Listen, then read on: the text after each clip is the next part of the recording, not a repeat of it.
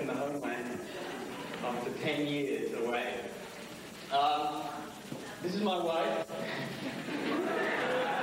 I never thought I'd be able to introduce her that way. And it's a bit of a shock to both of us that we're together. Because when we first met, good 8 years ago now, she was slapping me upside the head on the promenade in Deep Space Nine in some scene. Do you remember that scene? There was a scene in the first show ever? Pilot, yeah. And I made a complete jerk of myself, as I usually do. Being a little boy, not used to, life on the frontier. I remember that scene very well. And now we have our own little boy of 4 years old. Almost 4. And anyway, I'm really happy to be here. So listen, what I normally do, and I don't know about Nana, Nana will tell you what she normally does. Why not? No, yes, Dad. What? Ask questions, and then we answer them. And then we know which way they want to go with the knowing stuff. Right? Is that what you do? Yeah. That's not what I do. Okay. Improvisation. No, we'll do it your way. Again. All right, we'll do it your way. Who's got a question? Wait a minute. I haven't said what I wanted to say. The improvisational dance, you're going to do it. No, I'm not doing it. Go on. I'm married. So what we do, we just basically field questions. So if you've got the lungs for it, I don't know if there are any microphones out there, just shout them out, and I will lie, and you will tell the truth. That's right. I always tell the truth with these things, horrifyingly enough. I'll tell you the truth. So who's the first person who'd like to ask a question? You. Oh, you're lining up to a microphone. Oh, excellent. Yeah, that's the plan. That's really easy. All right. Well, we try and make it easy for you. That's really great. Thanks, because, very little brain.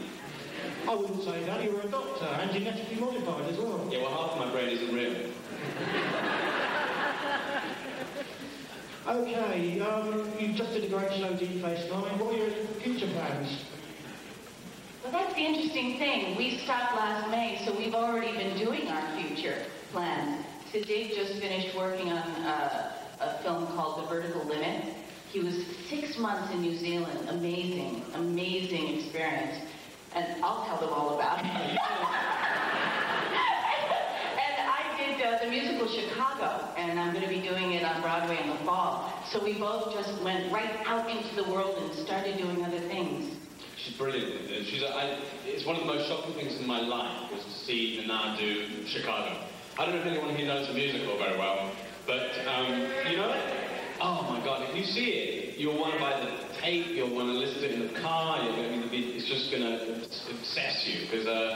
And she plays Roxy, which is one of the lead characters in the musical, with another woman called Vicki Lewis, who is in a show in America. I don't know, it's a show called, what's it called? Your best friend's show. What's it called? Watched it all the time. I was a fan. Talk Radio. Brilliant. Thanks, Colin. Let's get going. I'll talk to you about Colin later on. Colin's a mate of mine from Anyway, so Talk Radio is like Drop the Dead Donkey. The Americans came up with their own version of Drop the Dead Donkey, and it's called Talk Radio. So Vicky's in that. And these people are brilliant. She dances amazing. Go on, Go on, do the show for them. Go on.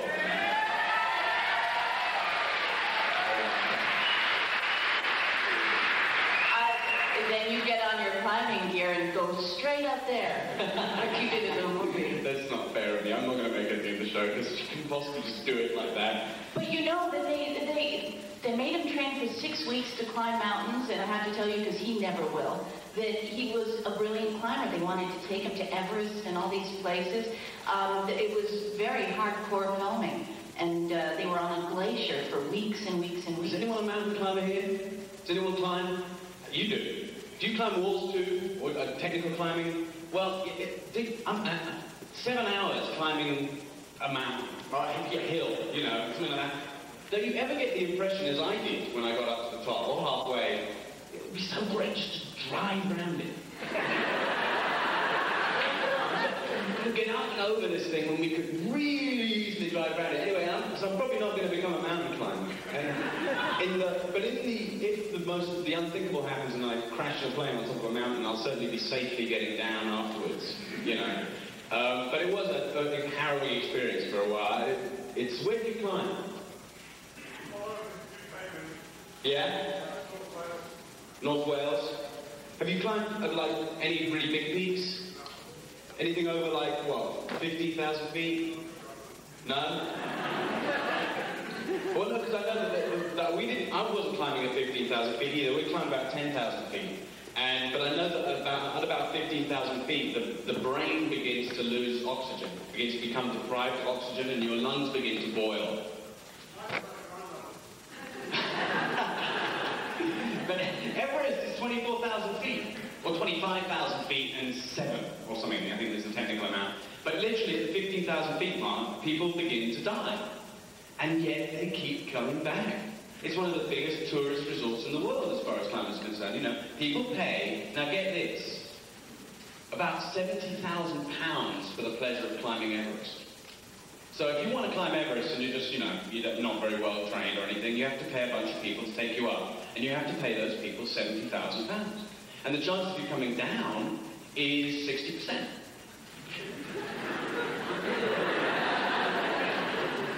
We have helicopters, we have aeroplanes, we have lovely buses and cars, even in Tibet. And yet people climb it, so I'm not going to be a big climber. Okay. Oh, did we answer the first question? Did we answer the first question? Well, sort of. Oh, you mean what's next now? We don't know. No, we just moved house about a month ago, and we drove across the United States of America with the 2 boys. And we drove up the middle, really, and then took a right. Yeah, she was map reader. Now take a right. Okay. No, she drove too. We split the driving. Once we were living with our parents-in-law, well, my parents-in-law, and her parents, your parents, aren't they? I never thought of it that way. They're really your parents and my parents-in-law. Anyway, so once we got to New York State, which is where we moved to, because we've got a place in Manhattan which we're trying to build. It's like coming out of Los Angeles where everybody has huge houses. Well, not everybody. It's like, people have Mary Antoinette, don't they? Everybody has huge houses where I live. We were lucky enough to have a huge house in Los Angeles. And now we moved to Manhattan Island in New York City, and it's just tiny, 3 bedrooms on this stage. And that's all we could afford. It was everything we had in LA. We got squeezed into this little box in Manhattan, but somehow we're going to enjoy it because we like it's nearer here, which is one of the reasons why we wanted to move. I don't know what, you know, when I was in England, I used to just look at every aeroplane and wish I was on it. My whole life, I was like, oh, I wonder where they're going. Have you done that? They're going somewhere nice. And now I just want to get back. But anyway, ask the next question. Next question. Yeah, what was the atmosphere like on the set when you were filming the last episode of DS9? Oh, the last episode? Yeah. I didn't stop weeping. The whole day, I was weeping. It was, they did it right. Everyone else was fine. It's true. It's true. I was upset. Everyone else was like, yeah, this is sad. It's hard, you know, wow, emotional. But I was just like, I can't get through it.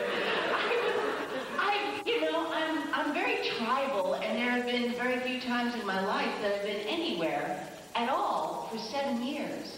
And I really felt like I was, you know, being told, okay, out into the desert now. You know, you're not in the tribe anymore. And it was very difficult, but it was emotional. And the producers made it so that the last scene shot was the last scene that we were all together. So we really knew that it was happening. You know, bye-bye, in the bar, right? Yeah, in the bar, in Vic's Lounge. In Vic's Lounge. Yeah.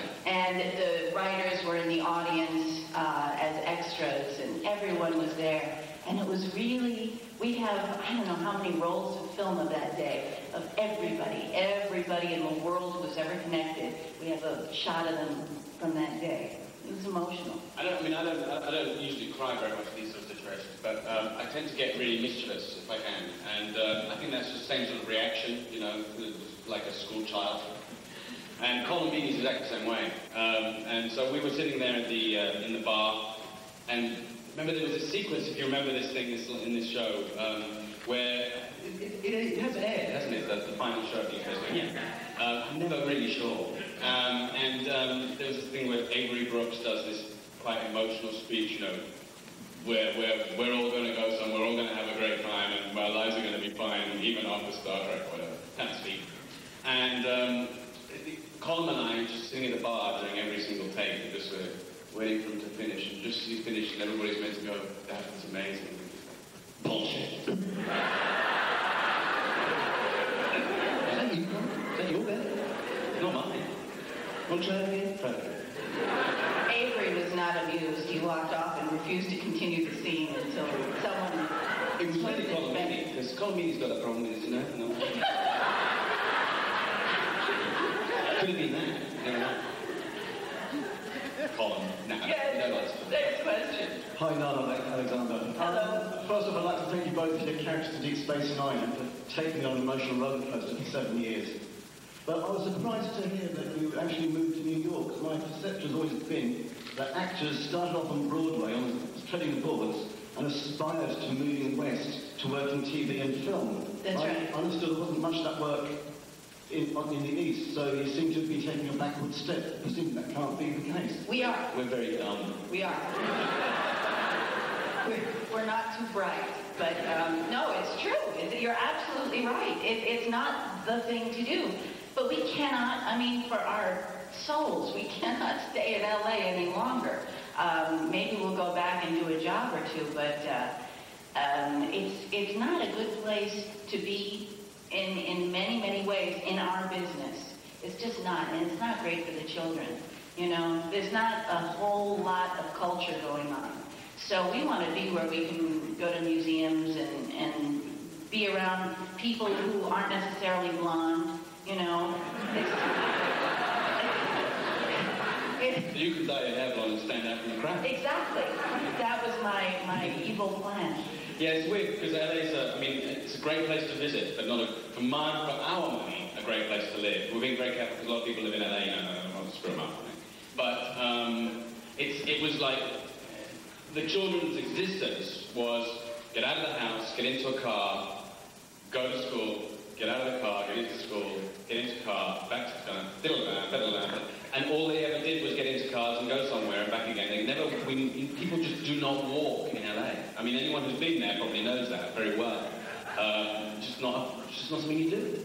It's something you get sick of everywhere else. But the fact that you don't have it and you can't do it makes it just impossible to live after a while. And it just seems wrong for kids to do that. And also the fact that they're having a lot of the problems that are happening in America regarding social...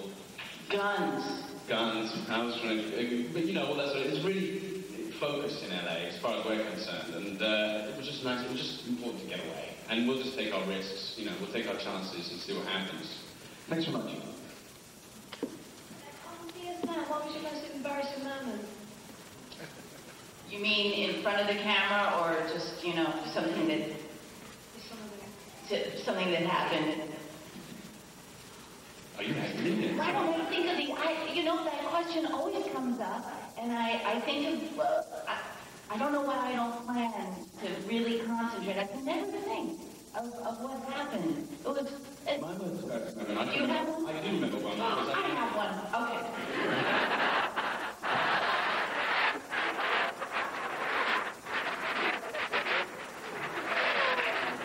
Wait, go on.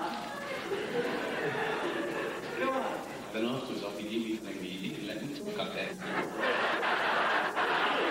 You let me get a word in. Go on. No, mine's long. Enough said. Yeah, well, anyway, what happened was there was a show years and years ago called If Witches Were Horses, and it was a show about everybody having dreams and just coming true in some bizarre fashion, or everybody fantasizing about some character or something, and it just happened. And there was a scene I had with Farrell in that show, and it was, because my fantasy, or was it hers? I don't know.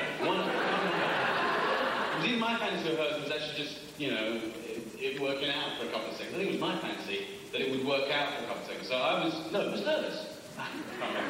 Anyway, that's beside the point. The point was, we were on this bed. You know those beds in Star Trek? We're just not designed to sleep on, not actually really sleeps on those things. And they're both like, it's like the width of my hips and a half. And that's where I sleep. And there are no covers or anything comforting like that. It's amazing what they put up with in the 24th century.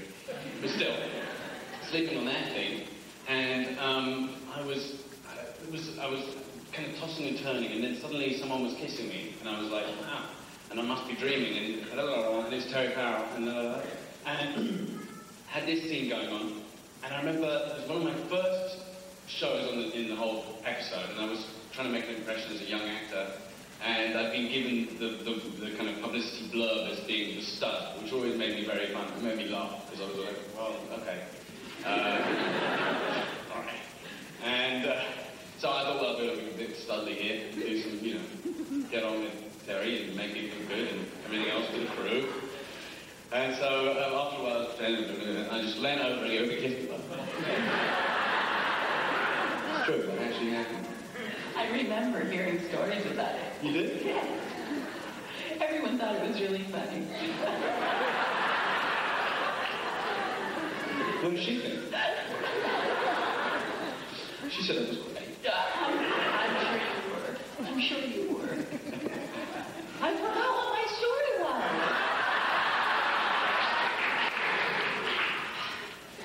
Yes. Very convenient. My name is Aaron. I'm from Malaysia. I have two questions. First of all, I would like to thank you for providing us, the viewers, 7 wonderful seasons of Deep Space Nine. Thank you. And I have 2 questions. The first question is for you, Nana. Do you feel any change in the atmosphere from acting on screen to acting on stage? Huge. When you think about it, all we're required to concentrate on is 3 minutes at a time when we're doing film. It takes usually last about 3 minutes. But when you're doing stage, and particularly the musical I just did, where I was on stage almost the whole show, practically the whole show, it's the difference between being a sprinter and a long-distance runner.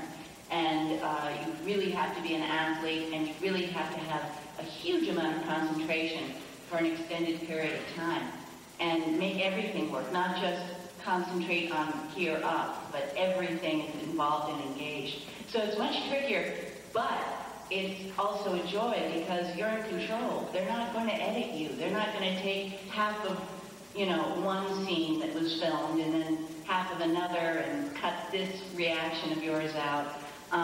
So it's very satisfying. For my second question, do the both of you plan to act together on screen in the near future? We don't make those plans. We're not, I mean, that's, as far as I'm concerned, it's quite candid with you. We're actors who are lucky enough to act at all when we get the chance to act. If we're given the opportunity to act together, I'm sure we'll do it. But you know how I think it's going to work? I have a feeling, because I would love to be directed by Siddig in a play or something like that. So I think that's how we'll work together, because he's just a wonderful director. So I'm looking forward to that.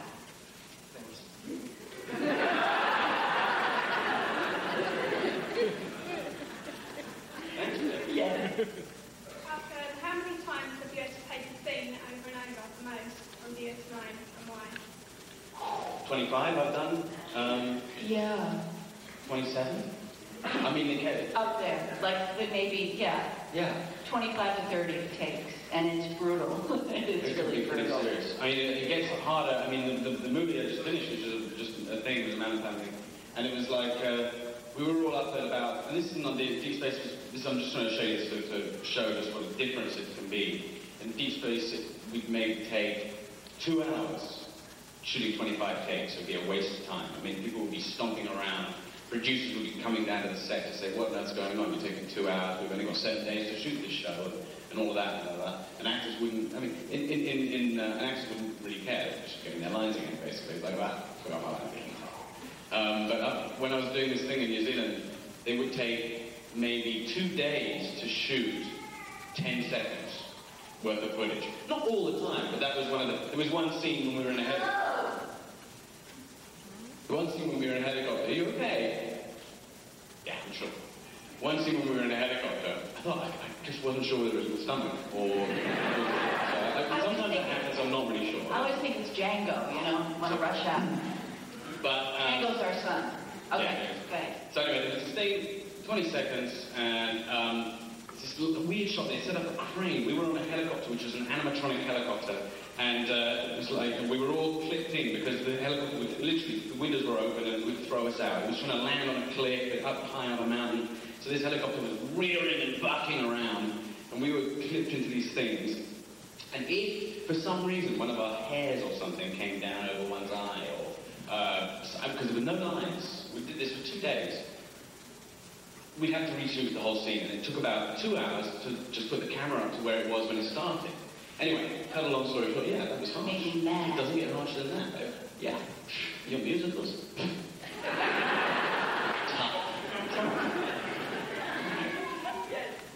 Hi, guys, right, first I was gonna, I was planning on getting acquainted and then taking over the station, but we can do that in any order you want. Right, the episode Fascination, third series, there's a scene where you're both, well, all over each other basically. I was just wondering how much acting went into that scene? if you don't mind the question. I don't know. That was just before we got together, and it was actually literally just before we got together, like a couple of weeks. I remember it being very uncomfortable because we said, "Oh, this is horrible. We're friends." Yeah, we shouldn't be doing this. This is wrong, you know. And then I remember we were just outside the what was that room that we came twirling into? It was a room. It was like a room. Like one of those. It was a set. It was a temporary set that it became a different set every week. But it was like it was a room. It was a Star Trek room. Anyway. Star Trek room. And then the door was supposed to open and we were supposed to come in kissing. And I remember while we were waiting for our cue, and I'm the most. I did American soap operas for years. In the years where, that's all I had were love scenes to do. And I'm very matter of fact, actually actors usually get a little upset with me because I'm like, all right, okay, bye. So, and I don't know what they expect. It's a scene, it's acting, it's nothing to me, absolutely nothing. And I remember we'd been kissing for a couple of hours by that time. and they were just about to give us a cue, and we had to be looking at each other, and I remember going straight into his eyes and going, uh-oh, bad, this is bad. And then we got our cue to go. And that was my first indication that there was anything other than friendship involved. You guys don't think that way, at least I didn't. Uh-oh, bad, this is bad. It just didn't translate that way emotionally. It's like, let's do it again. Yeah, come on. Yeah, I think we can squeeze another couple. Yes, Tom from London. I just wanted to ask Sid, what do you miss most about England when you're in America? It's a really tricky deal because I've been away so long that it got harder and harder to figure out what I missed and what I didn't miss. But I think I miss mostly probably the people generally. That's because although I love the people in America, especially now I've travelled through America because they're very different all over the rest of America than they are in LA. LA and New York aren't really very representative of Americans. But I just like the people. I like the way it works. I spent my whole life here learning a culture, a language, a way to be. And it's ended up being pretty English. So I suppose it was quite easy to say I miss being English or miss at least being around people. People always don't understand me in America, or at least a lot of people don't understand me. Or they... Alarming, wasn't it? I thought there was a truck coming on stage. It's the air conditioning. God. So that, I think we're getting a bit heavy there, but that's basic stuff. But it's nice to just say something in a cab and someone to go, all right. Instead of what? Oh, you must be from Sweden. No, I'm not, actually. No. Oh, Australia. No, I'm English. Oh, of course you are. So it's really nice to just fun. I mean, that happens still. Even in New York, where we moved in and going into a store and buying some stuff and coming out and saying, well, have a nice holiday. Thank you. And I guess that's the way it's always going to be in America. What do you miss about England? I miss tea, especially right now. I want tea. Yes. First of all, I want to thank you both, and of course everyone else who isn't here that can't thank, for providing a wonderful 50-minute distraction away from the doom and gloom of life. And this is for I'll pass for now. You're one of those people who looks at those aeroplanes, aren't you? The character Kira, she starts off seeing, she coming out of a life of adversity. Probably, it seems to me she probably had an awful lot of desire for revenge which she contained. A certain amount of prejudice against Siddig, that's first. And then that became chemical. What was it like playing that sort of character? Did you enjoy it? Was it difficult? And conversely, what was it like playing a completely moralist character like the Intendant? Playing Kira was fascinating, and I don't think I would have been, my mind and heart wouldn't have been engaged for 7 years if she hadn't been so complex. It's so much more interesting to play a woman that could be unlikable, and you have to find the humanity in her, and you have to find something that people will go, all right, she's abrasive, she's this, she's that, but I get it, I understand how that happened. It's like having a family member, and that you understand why. And that's what was interesting to me. And it was difficult because I had to think of all kinds of difficult things for sometimes 20 hours a day. We usually shot, later on it got easier, but the first few years it was 16 to 20 hour days. And it's, you're thinking about Holocaust situations for that amount of time, so it was difficult. And playing the Intendant was interesting because you take the same person. It's the same person as Kira, but just take a left turn instead of a right. So I had to be careful. I couldn't just create another character. It had to be the same passion, the same drive, the same single-mindedness. It's just that she didn't have it for her people. She just had it for herself. It's just, supreme selfishness, but with all the drive and fire that goes with Kira. So it was fascinating. It was a wonderful experience. Pretty good experience for the blokes too, watching it, because you don't have to really listen to the words. Just all that stuff about humanity, and you switch the volume on, like, very nice. Yeah. Is that? No, this is nice. Have a look at this. It was funny, because people would appear out of nowhere every time I had to wear the rubber Intendant suit. And all of a sudden there were a lot of people on stage. And it was funny to me because, they're pretty sophisticated, these people on sets and stuff. And it was just a rubber suit. And I came on in a rubber suit, which was quite a big event on the show. Because you just walk down the streets in it and everything. And you could suddenly there would be producers from the offices, security personnel, strange people you've never seen before. They were like, "Hi, Nana, how you doing? Good, just keep Steve doing a little bit of work." "No, just go on, it's great, it's lovely, it's very nice." Very nice. Excellent, very good job, Nana. Yeah. Because that was what's really happening. Everyone's watching the monitor like this. So yeah, is there another question here? I'm Annemiek from Holland. Hello. She beat me. I wanted to ask you how you prepared to play a war veteran. How did you prepare? Did you think of Holocaust? Or did you meet people, talk to them? Well, when you reduce, as actors all have different styles, but my style is that if you reduce the emotions, if you reduce an event to an emotion, something that we all feel, that desperation, fear, huge sorrow. Those aren't complicated for me to get to, and all I have to do is think about the truths of what happened in these times and what I used to have Kira dreams. I did. During these shows, I would have dreams about going and being on an operation where I have to go and assassinate Cardassians. And in those dreams, I would feel my heart going because I'm going to get caught. I would feel the drive that would make me be able to kill somebody.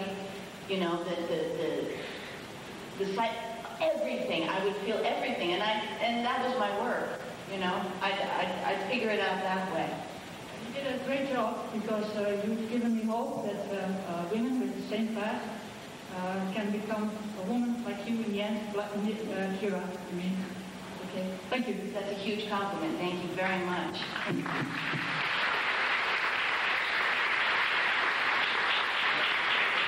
I learned a lot from Kira too, I have to say. I learned a lot from her. I've changed because of her. I'm much... I was in a Las Vegas discotheque. A whole bunch of women from the show decided to go to this disco and just have a silly time and be in Las Vegas together. And one of us had too much to drink and had this man just all over her. And it was really inappropriate. And I forgot I wasn't Kira. I actually forgot. And I'm like, hey, get off of her. It's like, what? He said, don't touch her. Get away now. And I started to manhandle this guy until his 5 very large friends stood up. And it was like, whoops, time to go. I'm not Kira. I gotta get out of here now. But she's made me much braver. She's made me much clearer and more truthful about myself and able to accept the good and the bad together. You know, and sometimes as we all do, I feel it that way. I like her too, and I like what she gave me, and I'm glad she gave somebody to you. Yes? I wanted to ask you about when you did The Invisible Man, the alien voices with John Delancey. I mean, did you enjoy doing that? I mean, you played the Griffin's girlfriend. It was a little while ago. Do you remember doing that? Me? No, sorry, I don't know if you... Did I do that? I knew that. I was like, I don't remember even being in that. I don't remember that. What was it? Alien Voices? Alien With Voices? John Delancey. Oh, yeah. I've got the CD. I'm really excited tomorrow. I remember doing it. I remember the guys, and I remember the day. I don't remember what I did at all. You were pregnant, though. You probably were I pregnant. probably was. She had a problem with memory when she was pregnant. Oh, my God, I did. She couldn't remember anything. She couldn't remember. I mean, hi, who are you? Oh, hi, Mum. Listen, she was very, had a slightly short-term memory problem at that time. Yeah, I did. But I know I did it. That was me. And I don't remember what it was about. But I'll sign it tomorrow, happily. And maybe listen to it, too. You did very well anyway. Thank you. As you always do. Thank you so much. Hello. Questions for you, well, 2 questions for you, Alexander. Have you actually been to the Sudan to visit your roots? And when you changed your name, where did the name Alexander come from? Okay. First question. I have been to Sudan, but I wasn't really thinking of it as visiting my roots, you know. But I did go in 1980 something. I was about 16 or 17. As far as I'm concerned, my roots are just everywhere I decide they are. And if some of them happen to be in Sudan, great. If they happen to be in France too, I'm going to go and say I'm going to go check out my roots in France. Because I think everybody should have that freedom. But the funny thing is, Sudan's a very tricky place at the moment, and it has been for, my family is a fairly unusual family in Sudan, and we're poised in a fairly dangerous and rather delicate position in being that they're all politicians. So they're in and out of prison all the time, and it's all very tricky. So I don't go back there freely. And I don't have, I'm spending more time looking over my shoulder than looking for my roots when I am there. So it was a bit depressing when I went back, and I haven't been back since I was about 17, although it was fascinating to go back. And it's a beautiful country. At the moment, it's not somewhere I would recommend anybody go, because it's a bit messed up. A lot of North Africa and West Africa and East Africa is pretty messed up. I was hearing the news at the moment. But I would advise everybody to go sometime. Just take a boat, go down the Nile, and just let life happen. It's My mother did that in 1969 and she ended up getting married. That's exactly what she did. She took a boat, went down the Nile, got off, saw a beautiful looking man and decided to marry him. So, who knows? I don't want to do that, unless you really want to marry a beautiful looking man in Sudan. But, if you do want to, do it. So, apart from that, the second question was something to do with... your name. My name, that's right. When you changed your name? Oh, yeah. I went to a restaurant in London, Fulham Road, with a few friends, about 4 or 5 years ago now. And we decided at that dinner party, after having a few small drinks, that I should change my name. Why not? Go on, what the hell? You're in Star Trek now, and at least those people know your name. Change it. Go on, do that. And so that was the reason, one of the reasons why we changed the name, why I changed the name. And the other reason was because Siddig El-Fadl, which is my real name, and you remember from the season 1 too, is a really hard name for people to remember. And it takes an awful lot of courage to say, excuse me, Mr. El-Fadl, will you come over here? Just casually. So people would come along the street in America and say, oh, you're, that spaghetti stick out. Anyway, come over here. Even the people who I was working for, when I was first getting the job, I remember getting a call from the casting directors saying, yeah, speak to Mr. El Farouk. Yeah. No, we'll hold. Yeah. Hello, Mr. El Farouk. So in the end, I just go, enough, I can't deal with that. And my mum always wanted me to be called a European name and an Arabic name. Because she's English. And so she finally got her, as far as I was concerned, finally gave, she doesn't really think of it that way, she doesn't think much of the whole, name on television thing. But nevertheless, that's what I ended up doing it for that reason too. Is that boring enough for you? Happy with that? It's fine. It seems to me that people are just lazy. Wait, it doesn't sound like... I agree. It's such a beautiful name, Siddig El-Fadl. Oh, El-Fadl. Siddig El-Fadl. Siddig El-Fadl. You have to say it the way his Siddig El-Fadl. Siddig El-Fadl. Siddig El-Fadl. Oh, isn't that beautiful? Anybody can say it. Say it backwards. I'm the only... No, I want you to tell this lady your full name. I don't know. Please. Come on, yes you do. Okay, a version of it is Siddig, Tahir, El-Fadl, Abdurrahman, Muhammad Ahmed, Al-Kareem, Al-Mahdi.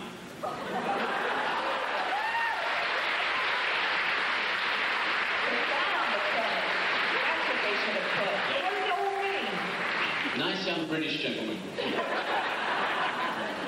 That's pretty much the whole thing, because what we do is we take the name from the dad, who passes it on to the next boy, passes it on to the next boy, passes it on to the... I don't know what the girls do. I have really no idea, but that's what happens because there are no girls in I have no siblings who are girls, so I think they all get called Miss Nana or something like that, dreadful. But, that's hardcore Islam for you. So that's how it works out. So you can work your way back all the way to your great-great-great-great-grandfather. All right. Thank you. No problem. I've got a question for Mr. El-Fadl. El-Fadl. El-Fadl. Yes. Beautiful. Mrs. El-Fadl. It's not my full name, it's just a nickname. He's just using a nickname now. What I was going to ask is, when Deep Space Nine was ending and everyone was taking props and costume and pieces of the set home, did you try yourself, or did you perhaps try and get Matt to get the attendance outfit to take them in?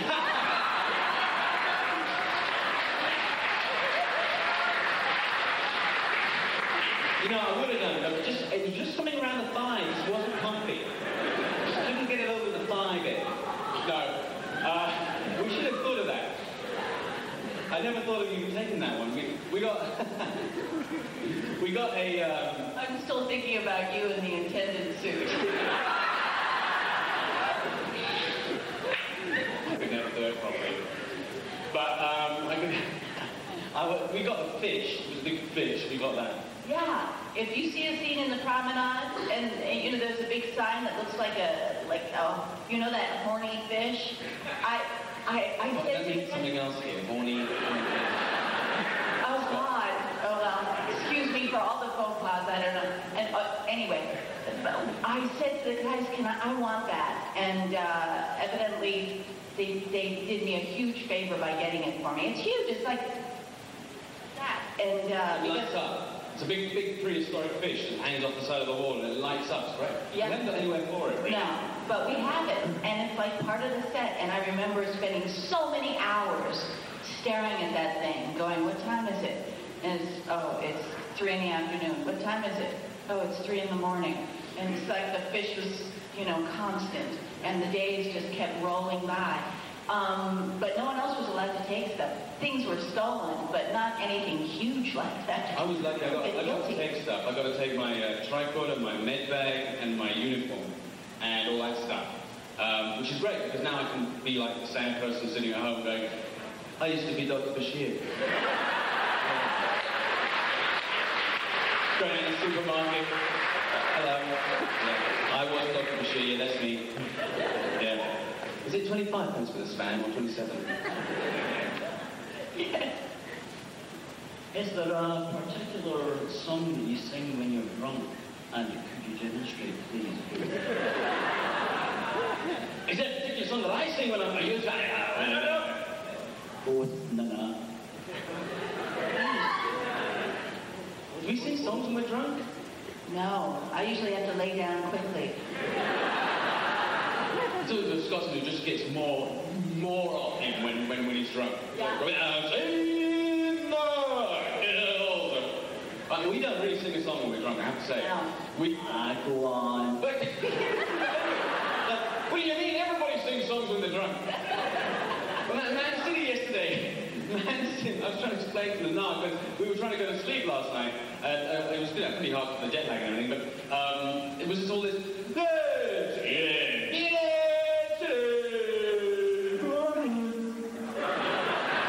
night last night. Anyone went to the match, Man City against whoever the hell is? Yeah, great, good match. Yeah, you stayed in there, or you got put up unless someone else wins or something. But at least you got a couple of interesting minutes after the match. A lot of beer and a few friends and all sorts of things running down your leg. But I was trying to explain to her that we, Brits generally like to sing and throw things and hit people when they get drunk. And that's just the youth of our, city, fair city, having a great time, expressing themselves. And anything that could be banged all night was banged. It was just going to sing and boom, boom, boom. But it's wonderful. I love that. And now, next time I've had a few, I'm gonna try to sing something, because there's something hearty and wonderful about it. Scotland works a treat. What's that? Flower of Scotland works a treat. Flower of Scotland. Yeah, being in the land of our fathers from the Welsh one over here. Yes. On the same subject as singing, one of my favourite episodes is where Vic Fontaine gets Odo to go out with Keir.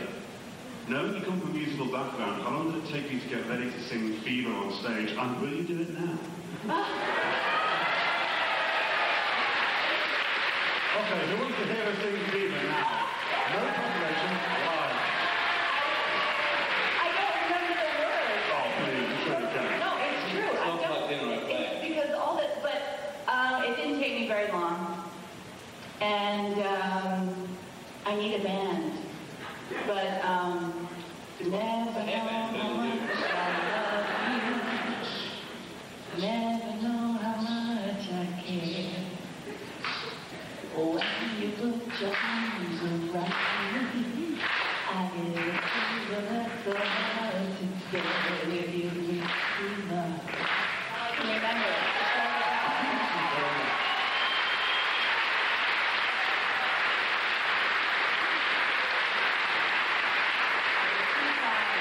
That was amazingly brave, man. I know.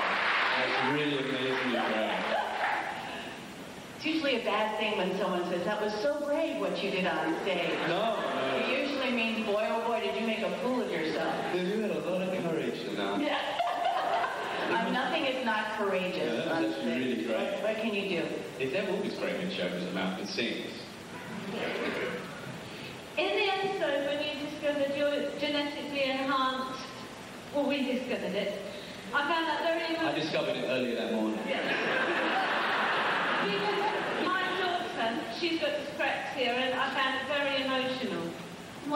emotional for you? It was, well, to be really honest, I was trying to work out what to do about it. You know, because I mean, that's what you said in the script, and you're genetically enhanced. And it was a bit of a gobsmacker, because I was like, well, I didn't know that. I've been doing the show for 3 years, and I had no idea that I'm actually the bionic man. You know, so it was a bit tricky as an actor. I mean, if they let you know in advance, you at least prepare for it by occasionally going or something, you know, to give everybody a clue that there's something cool about you. No, when I did do it, I thought it was a good excuse to do pretty much anything I wanted with the character. I thought it was a good excuse to go, well, okay, let's assume then that everything we've done in the past is just that, the past, history. We can now change this guy to be anything we want him to be in the future. And as far as being genetically enhanced is concerned and being emotional, I'm afraid I'm far too ignorant to have made the connection between those two things, because I don't even know what the condition is you described to about your daughter. But would you describe that to me? It's where she's got coordination problems and schooling is very difficult. Ah, now that's a different, that's a different deal altogether. That was important to me that was one of the good sides about doing that, is to show that, I mean, that not that I was showing, but to be a representative, people showing that there wasn't, I mean, one of the things that Star Trek does very well, in general, is to pretty much all-encompass everybody on the planet. Whatever the situation, if you just happen to be like Bashir, who was just like a kind of jerk, really, when he first started out on the station. If you happen to be like Patrick Stewart's character, and you're just a super god, or if you happen to be, you know, seriously, or if you happen to have some kind of handicap, or you have to have, or in the world of Star Trek, as it should be in this world, which I think was Gene Roddenberry's notion, you're still part of the club, you know, you're still part of the gang, you can still come with us, you know, you can still do whatever you want to do. And one of the things that was great about that was, it was one of the things that harked back to the original thing that I think some of the Star Trek shows have lost a little bit of. It's of being really subtle about it and being, but still doing that kind of thing. So it was nice to do something that I thought was very Gene Roddenberry, as opposed to just another space shuttle accident or, you know, a time warp syndrome scenario thing that we always ended up in, where we always end up as someone else or from some other character from another universe. So that was the nice thing about it. But in terms of, I must admit, I was just too ignorant to know that condition myself, so I would never have latched onto it emotionally. But now that you mention it, I'm glad that it was interesting for you. Thank you. Yes. I have a question for each of you. Nana, what was it like to kiss Nicole DeBoer? You know, I kissed just about everyone on that show. I have to go through my Rolodex and remember. It was, you know, come on, Yeah? It's not what you told me. You know, the thing is, for me, most of the time, probably barring one experience, those scenes are just technical for me. I know actors say that and everybody goes, sure, sure, but it really is that way. And it just didn't matter to me. Nicole was upset. Nicole didn't want to do it. And I was like, why? You know, it's just what these characters do. She was nervous, and every man on the set was all anticipatory and like, yeah, okay. It's like, oh, please. You know, I've got 2 little boys. It's just, you know, it's just literally my job. So I have to say that I didn't give it the time of day. And I tried not to get, not to satisfy the men on set too much with the whole thing. It's get it across and what it's supposed to be and no more. It's just not that interesting to me. Yeah, and Sid, I heard that at a con in Germany, you were asked to bend over and your pants split. Oh, I bent over and my pants split? It's very likely. Very likely indeed. It's not the sort of thing that doesn't happen to me very often. Yeah, okay. I confess. Back off. Didn't you play a practical joke and put something down your spacesuit once? Yeah. Well, it's something I tell. I mean, it's what I tell people. You know, they want to know what's the practical joke that you did. You know, I think the one thing that we did was a key costumer on the show called Jerry Bono, who's a really terrific bloke, and we were good friends. He came up to me. No, not came on to me, but you know. He came up and said, hey, come on, Sid, let's do something. And he gave me a big cucumber. And he said, and I had this suit on. There was a racquetball game we played, and there was this like spray-on suit that I had to wear. Colomini and I played this racquetball game early days. And so I wore this spandex thing that just like did everything that was really uncomfortable. And so I got the cucumber and put it down the thing, and it was like all going to be really cool. It was like that big there, like someone from a pop group. And so I went on the thing, and we started the shot. And I was standing there, and I had the cucumber. And nobody noticed.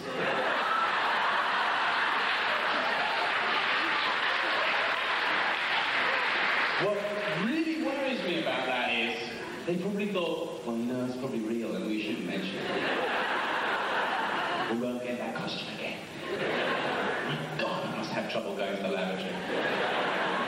Yeah. Do you find it difficult to deal with a lot of the techno babble that gets thrown at you in the script?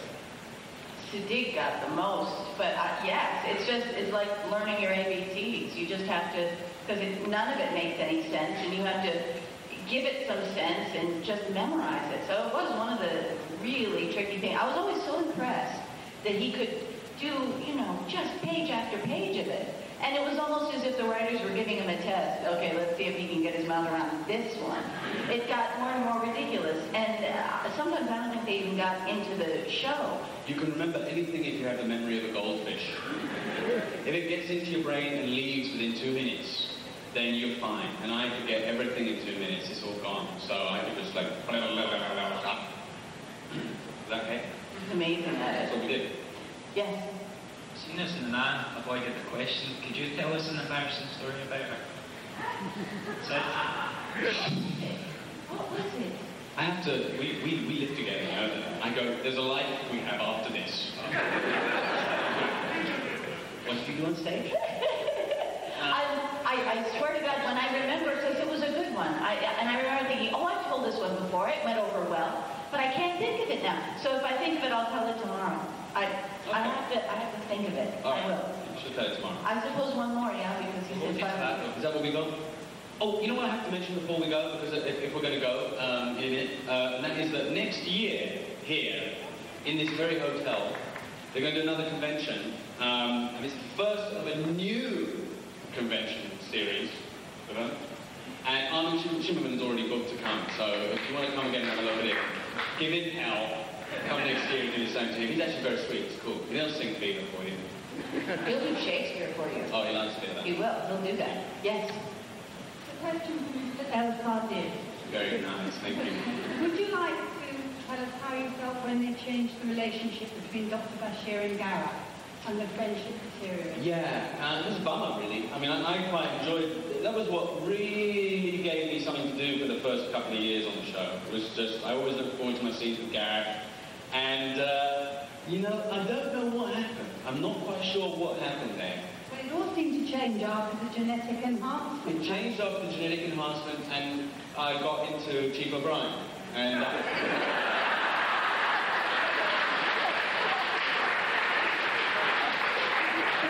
nothing wrong with that. And anyway, he's very comfortable too. And so yeah, you know, we had that relationship started up, and Gareth, it was just one of the things that I regretted most because I loved working with him. We had a good time. I don't know really what happened. It beats me, and all I know is that just they wanted this. They quite enjoyed, from the American point of view, this Brit and this Irishman going at it in a bar all the time, you know, and me being the ultimate top, and him being the kind of working horse Irishman, blue-collar Irishman. And we were always doing that kind of, you notice that relationship, it's always like, right, you know, and it made it worse that I was a senior officer, because just like every one of those old movies where the nasty little senior officer Britishman comes to go, come on, get to work, very, very good. And everyone hopes to get shot, like with Bashir, basically. But that had its own fun. And we hopelessly, did it offend you guys? We were trying to play darts like that? It's like, but you don't know what you're doing.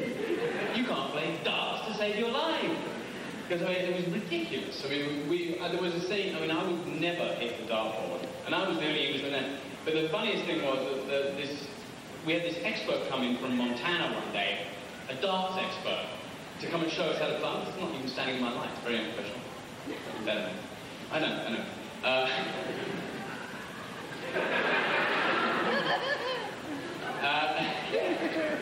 He means it.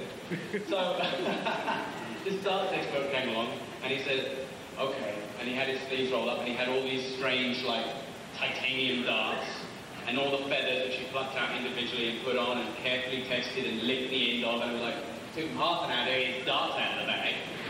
Anyway, he got his darts out, and he was meant to hit 666, triple 20, that was the point, 3 times. I mean, that was his high for that. First shot, missed the dartboard. Missed the dartboard. 2. And that is what they get. Never bother with it. It's like, thank you very much, Mr. Expert. Next time, thank you. Anyway, listen, we have to go. Okay, let's go then. Bye-bye.